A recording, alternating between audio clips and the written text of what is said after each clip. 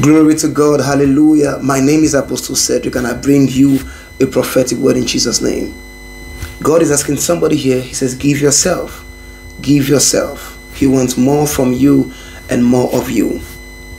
You've been doing God's work. You've been procrastinating setting of God's instructions. And he says, give yourself. Give yourself. Give more of yourself. Give the totality of yourself. For the realms of God you are believing to carry, that is the price you have to pay. Do you understand me at all? I don't know who this word is coming for, but any day you see this video, you have to take it very seriously. God needs more of your time, more of your energy. Spend more time reading your Bible. Spend more time praying. Spend more time seeking the face of the Lord. He wants you. He wants more of you. Give him more time.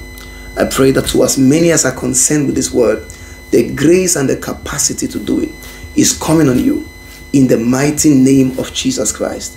Amen. God bless you, and I'm praying for you. Have a wonderful day. Bye-bye.